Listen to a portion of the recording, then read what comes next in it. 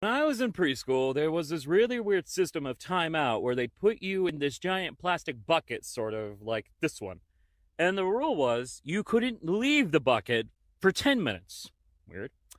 In case you didn't know, I was what the teachers referred to as a difficult child, which is code for walking entity of sass. So I was in this timeout bucket quite a bit.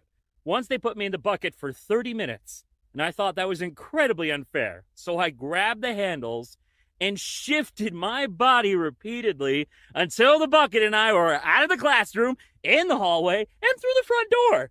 They found me in the parking lot scooting to freedom in the timeout bucket. My teachers were furious, and I said, hey, I never left the bucket.